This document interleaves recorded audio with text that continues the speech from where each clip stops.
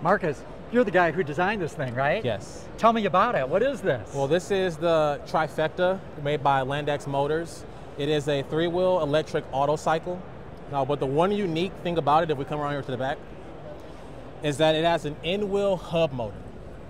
So that's the only part. That's the only moving part within the vehicle. Is all within the wheel, and then we have the battery located underneath, and like the computers and stuff under the hood.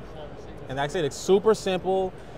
Even with the design, you can see it's super simple and it's very modern. Originally, it started off with a company called Hydra. They did some of the initial work, and then they brought me on internally, and I completed the rest of the car. This is really cool. So this is a prototype. We can see there's 3D printing parts. You can see some of the 3D printing, but I mean, this looks fairly well developed. Oh yeah, this is like, I would say 90% production. Yeah, I mean, other than the panels being, fabricated like prototype parts, this is a 90% production intent. All the engineering within the vehicle is 100%. It's fully drivable. I don't remember all the specs because I'm a designer, an engineer could tell you, but it's fast. I've driven it myself. It's very quiet. It makes that little EV sound when it drives.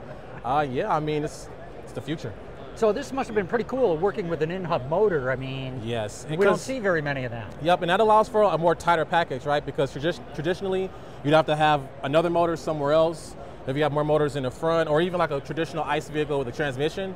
With this, it's all within the wheel. The only complicated part about it, in my opinion, is the 3-phase cable that goes to the battery. But besides that, it's very simple. And in-wheel motors, I think, will be the future because it's pretty futuristic. Yeah, no, it simplifies everything so much that way. So what's your background? What got you into design? My parents used to work at Truck and Bus in Flint, where they make the Silverados, and they brought me there for bring your child to work day.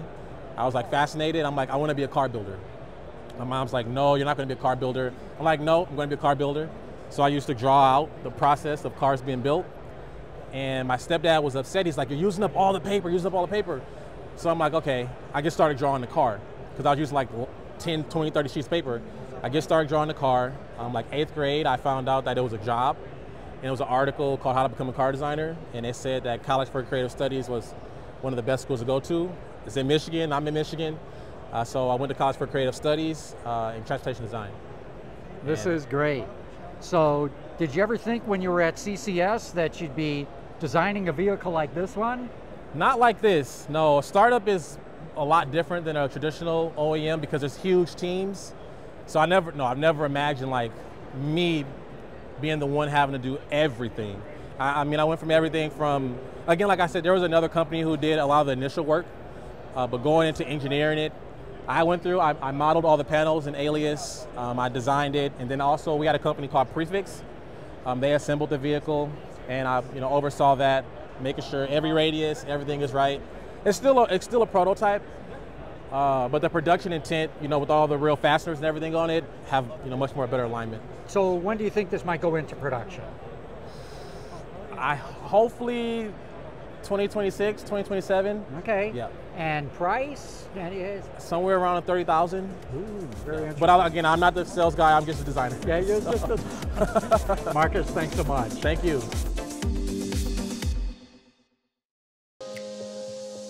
The automotive industry continues to evolve, and so do the opportunities to define it. BorgWarner, one of the world's most admired companies, gets its partners where they need to go. Let's do something big, together.